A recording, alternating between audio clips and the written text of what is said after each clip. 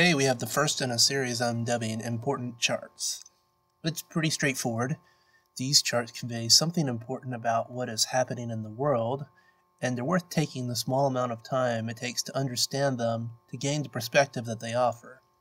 I'm not ever going to get real deep into technical analysis, mainly because that's not my skill set. These are going to be more big picture ideas that fall in line with important macroeconomic and historical trends. What we have for the first chart is a real doozy. If you've watched the rise of Donald Trump, the result of the Brexit vote, and other successionist movements throughout Europe, and you ended up scratching your head as to why exactly this is happening, and didn't default to, everyone is racist, because you're not an insane SJW, this chart goes a very long way to explain why the majority of people in the developed world are not very pleased with their economic prospects and their governments as a result of that. Here we have what is called the Globalization Elephant graph. It's called such because of its shape. It looks like an elephant with its trunk raised in the air. What information the chart is showing us is changes in real income from 1988 to 2008. Groups that had the lowest income to start with are shown on the left, and as you move to the right, you reach wealthier groups of people. And if you're wondering, yes, this chart ends in 2008, but the trend remains largely intact today. Basically, the lower you are on this chart, the less income the group is making today compared to 1988. And as we can see, some groups have seen huge increases in real income over this period of time, while others haven't been so lucky. The first data point worth noticing is the tail of the elephant.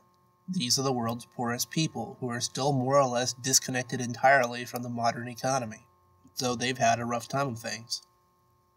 Next, we see this huge bulge in increased incomes in the middle of the chart, making up the body of the elephant. This section is the emerging economies, places like China, India, and so on, that have seen a huge growth in their economies over this period of time. People in this income range have increased their real income. That, however, slides quickly and dips into the negative as we get to the trunk of the elephant. As the chart starts to slide down, it is getting into income ranges that include the poor and middle class of the developed world, places like America, Western Europe, Japan, and so forth. The poor and middle class in the developed world is actually making less 20 years after 20 years of so-called economic progress and growth. Of course, things like houses, cars, education, healthcare, and so on got more expensive over that period of time as well. So the real living standards of the majority of people in the developed world is actually worse than it was in 1988. It doesn't take a rocket scientist to figure out that this is not going to lead to a political climate that is asking for more of the same. Finally, we get to the raised trunk of the elephant. This section represents the richest people in the world, the global elite. Pretty much everyone in this group is in the corrupt, unholy alliance of corporate finance, government, technology, and media. Basically, this group has raked in huge profits and seen its incomes rise, all the while buying more influence with their gains, while looking down on the rest of the population with indignation, asking, "What's wrong with you? You must all be drug heads or something," while continuing to put in place more of the economic and government policies that made the chart look this way in the first place. Sound like a recipe for a little unhappiness, wouldn't you say? So, now that you've seen the chart, the world gets a lot clearer, doesn't it? Why does the stock market continually rise? Well, it seems like most people struggle to keep up with expenses and aren't making any progress. It's because their incomes are getting lower, while their costs are getting higher. So what rational person in the developed world would ask for more of this? No one would.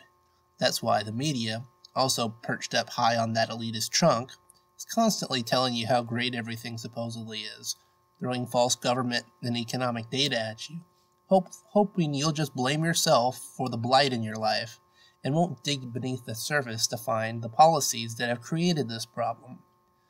So there you have the recipe for Trump, the formula for Brexit, the cause of most of the angst in the developed world, summarized quite neatly into one single chart. I'm no mathematician, but I do love me some charts and formulas, particularly when they can explain so much about the world in such a short period of time. I hope you found this chart useful, and if you think someone else you know might benefit from the information, share it to them. Subscribe to the channel for more in the ongoing series of important charts. Thanks, and have a nice day.